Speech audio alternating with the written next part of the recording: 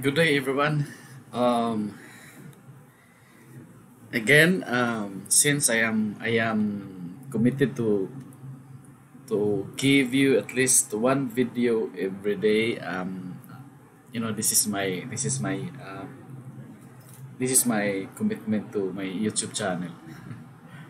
By hook or by crook, all right, rain or shine, I have, and it is a must for me to upload at least one video, whether it is an informative video or it's a video between me and my personal activities, or me and boss Edgar. But unfortunately, boss Edgar is not available until now because he's still sick. I hope by very soon will be sharing video with boss Edgar, and we will be giving you jokes. Okay, so today I'm going to discuss another sample program, and we'll be again applying the concept of function programming. Okay, so here in my notepad, right, please follow. We'll be creating a C program that will ask for a value.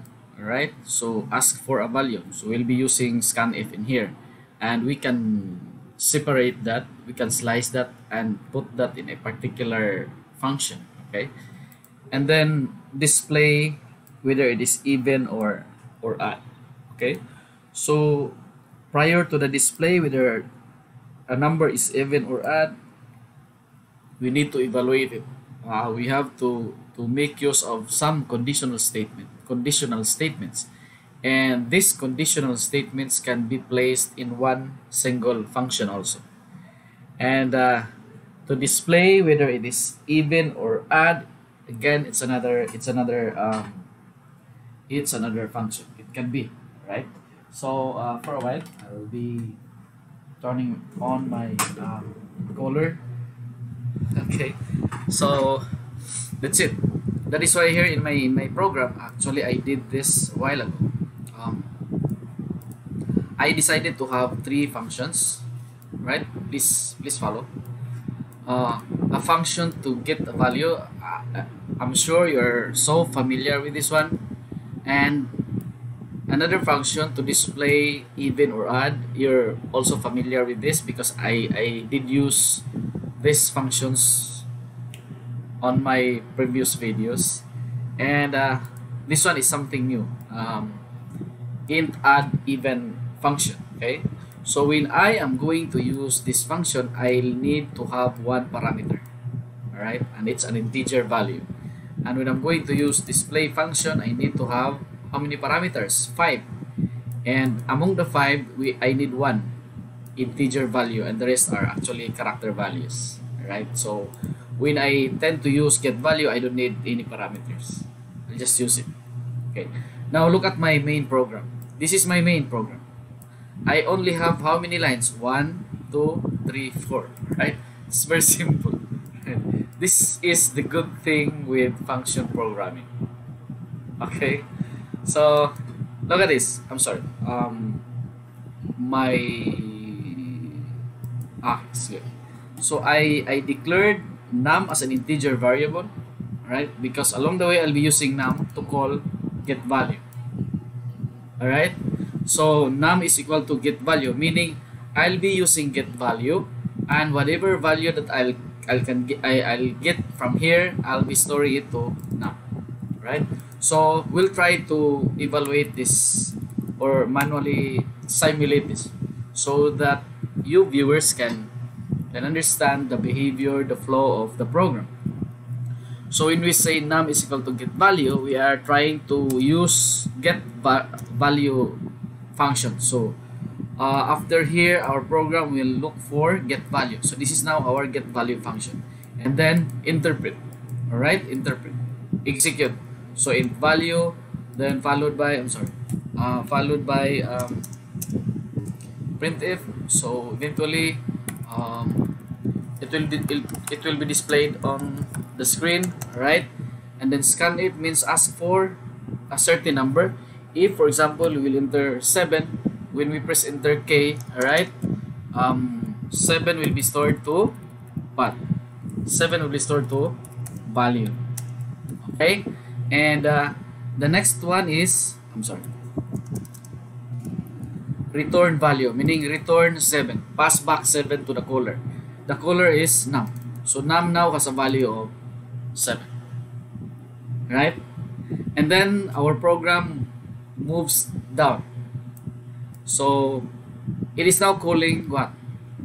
Add even function. And while trying to use add even function, we are passing parameter. We are passing 7 because our num is 7.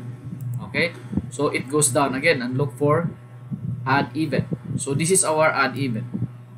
And while the program is looking for add even, it is bringing what? 7, right? This one, num. Okay, so 7. So 7 will be received by X in here. Are you following? Okay, so our X now has a value of 7. And then here's a condition. Okay, what is this? Is the remainder of X divided by 2 equal to 0, right? So 7 divided by 2 is 3.5 something. The remainder is 5, not 0. So meaning the condition is false. Now since the condition is false, do not perform this one. Instead, perform the else portion. The else portion says go to display function. Alright? We're calling display function.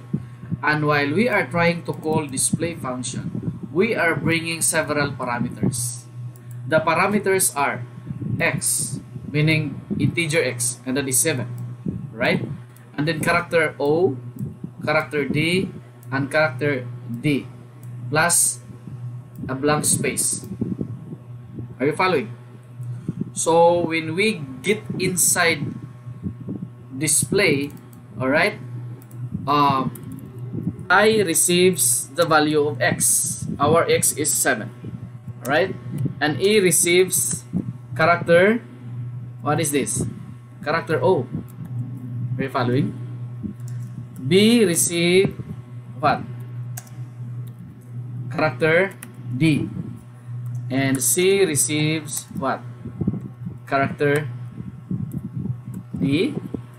And our D receives vacant space. Alright? And then here comes printf, and it will display what? Number, right? Followed by %d. %d is actually a data placeholder, and this is the place where I value is or will be located. So our I is how much? Our I is 7. So 7 will be placed in here. Then followed by S, then 4 characters, right? And these are actually the value of A to D. The value of A is O, the value of B is D, the value of C is D, and the value of D is vacant, right? Blank space. So the result is num is add. Simple, okay? So our main function only have 4 lines, right? And then we have 3 functions. We slice it into 3. Alright. So here, let's go to our online compiler. And actually, this program are actually the program that I did discuss a while ago in my notepad. I did this, 10 minutes ago, right? So we'll try clicking run button, and let's see if this program will run. So now the program is asking for a value. So when we press 7, it will display number 7 is add. Okay, so this enter number is actually the result of what? The display of enter number is the result of this line. Num is equal to get value, meaning our variable num is calling get value to function. All right, and then this is the program under get value. It is asking for what? It displays integer number. All right, and then followed by any value. And in this particular example, we use 7 as our example, and 7 is being stored to value. Return value means pass back 7 to the caller, which is num. All right, so this is the result. And then our program moves down, add even.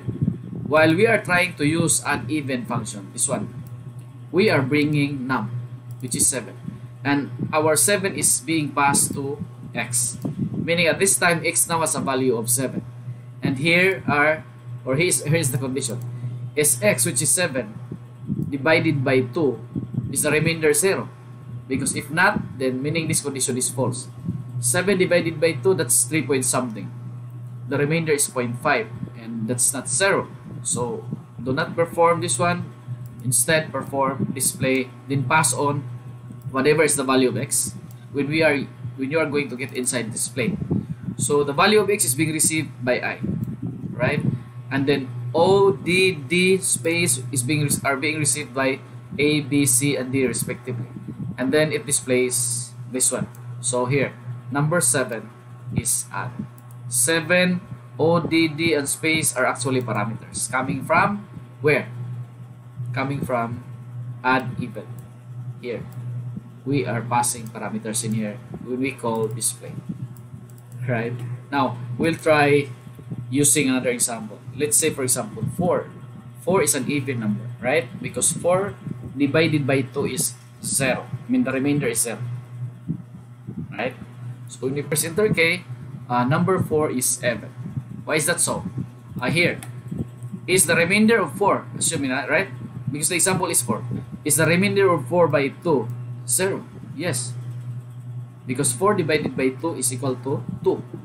Remainder 0. So since the condition is true, perform this one. Right? That's why we have this.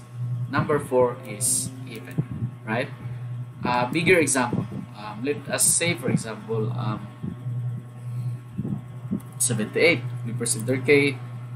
Number 78 is an even number. Right?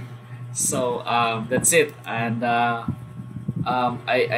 hope I was able to explain the problem. I hope I was able to explain the technicalities of the functions.